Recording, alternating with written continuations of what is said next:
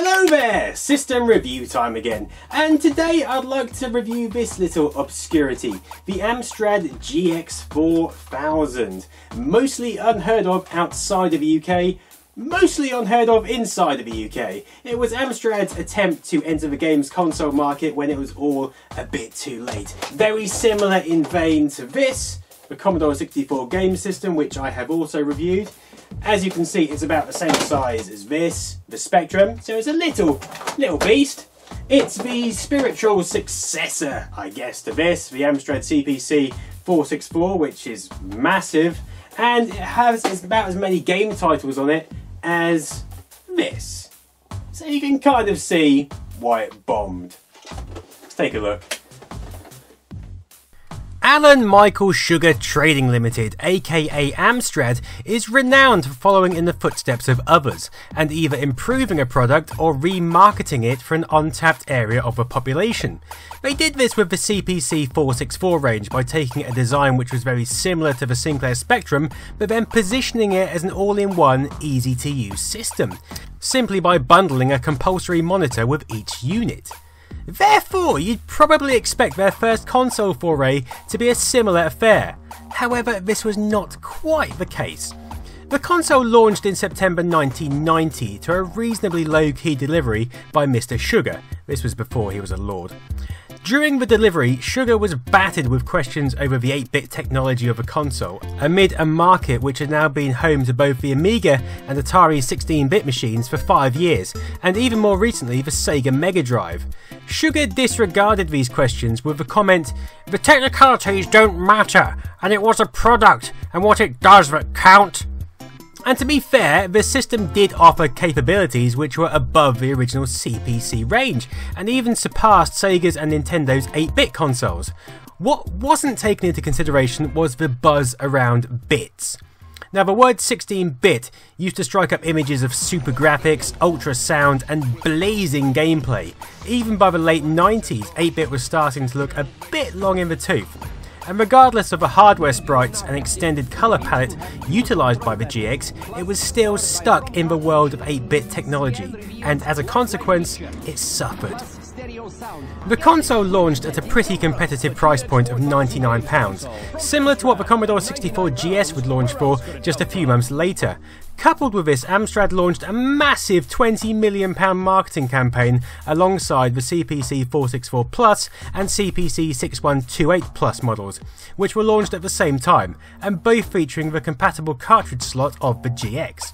This dwarfed the development cost of the console, which are estimated to be below £1 million, having been based on existing technology and following the traditional Amstrad method of designing the case first and then manufacturing the components to fit. This led to a small form factor machine which looks arguably futuristic and is incredibly light. But even this impressive marketing spend was not enough to stop the system from only selling 15,000 units. If you compare this to Sega's Master System, which sold over 10 million units, it's easy to see that the machine was just too late to the market. If only they'd spent more of their advertising budget on development, we may have seen a drastically different story. Sadly though, this was unlikely to have happened. Amstrad's fortunes weren't what they were at this point in time, and Sugar had recently announced an ambitious initiative to produce one Amstrad product per month. The GX4000 was one of these products, and therefore given the time constraints, it was always going to be a "me too" product in the last minute bid to try and get into the console market. It's a story we're all too familiar with following Commodore's 64 GS, Amiga's CD32 and Atari's Jaguar in the few years following. On launch, the system actually gathered some commendable reviews, with the popular CVG magazine describing it as a neat looking, technically impressive console that has an awful lot of potential for just £99. Audio wasn't the best, but the chip was still comparable to what you'd find at the heart of the Atari ST, which, although praised for its MIDI music capabilities, didn't actually bolster a very good audio chip. The graphics were the main draw, however, with the GX capable of beating off similar priced consoles such as the Master System and the NES pretty easily. The tagline for the console played on this with the phrase, "Bring the whole arcade into your home."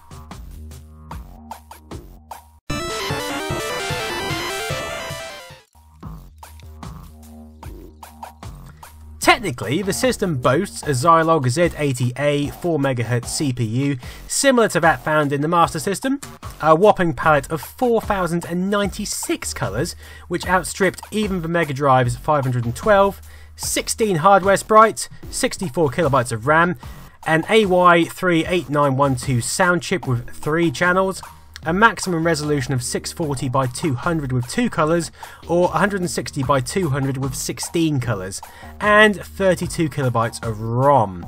The system also had ports aplenty, with an audio output, 2 controller ports, an analog controller port, similar to PCs, a light gun port, a SCART video out, an RF video out, a power supply from an external PSU, and an additional power supply socket from the monitor if used. The system's controllers are very similar to what you'd expect to find with the NES and Master System, in all their rectangular shaped glory. A quick flick through the manuals gives you the normal gumph, along with important messages such as treat the controllers with reasonable care. Pretty subjective, although thankfully they can take quite a beating.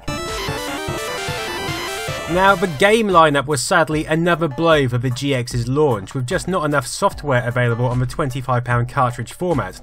Ocean stepped up as they did with the Commodore 64 GS, but many of the games were just direct ports from the CPC tape variants. People were just not happy to shell out 5 times the cost for a game which has been available for a number of years on an older system. This was a shame, as some developers praised the GX for its capabilities similar to that of the 16-bit Atari, with only the use of blocky colour pixels, which were handed down from the CPC, stopping it from looking as refined on screen to its 16-bit counterparts. Even some of the bespoke games, such as Copter 271, were frankly a bucket load of poo, and the good titles which existed, such as Robocop 2 and Pang, just couldn't make up for that shortfall. In a bid to win affections, Burning Rubber was shipped with every console to give immediate entertainment out of the box.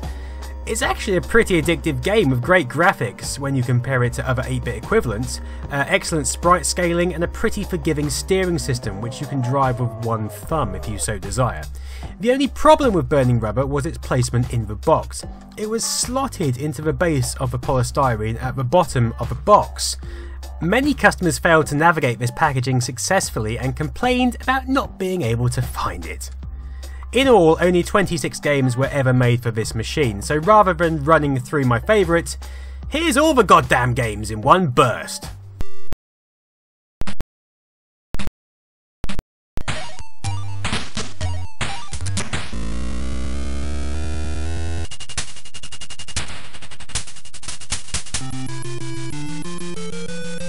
Look at these office workers waving to the gunman. They deserve to be shot. Fancy title screen, terrible game.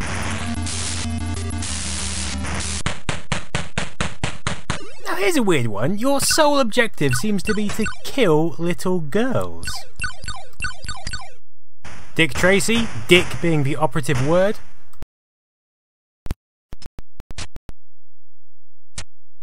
This game's called No Exit, but it should be No Frickin' Control.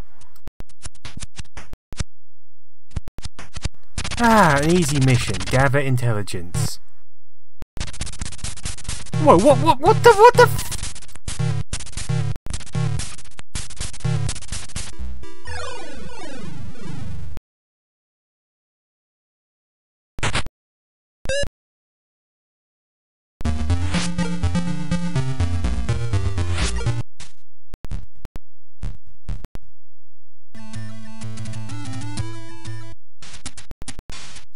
Worst ball physics ever?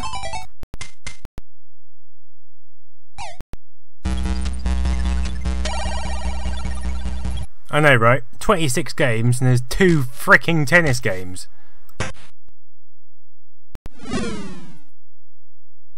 This game reminds me of Werewolves of London, but this one is crap. This game isn't too bad. Oh, by the way, if you happen to own Chase HQ 2, Special Criminal Investigation, then look after it, because only 2 copies are known to be in existence. You can't even download a ROM from Tinternet. So, with the machine being 25 years old, it's somewhat collectible now, especially given its limited manufacturing run. You can even buy a cartridge to slot in and download CPC games via SD card, much like the EverDrive system on Sega consoles. The system's availability in its launch countries of Britain, France, Spain and Italy lasted just over a year, with it being discounted to under £80 within 8 months and disappearing into the mist of time not long afterwards. This also led to some games, such as Gaza 2, never making it into production, although apparently some review code still exists somewhere today. Keep your eyes peeled. So then, that was the Amstrad GX4000. If you get a chance, snap one of these consoles up. Mine originally cost about 30 quid, and given the small size of the software library, they make an ideal collector's piece, even if you're unlikely to ever own Chase HQ 2.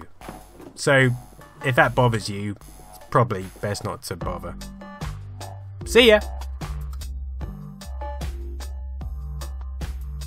Thank you for watching my review on the GX4000. Please subscribe if you haven't already, click another video below, and if you fancy supporting me, I've just started my Patreon channel, so feel free! We all like money, I like money, it helps keep the channel going.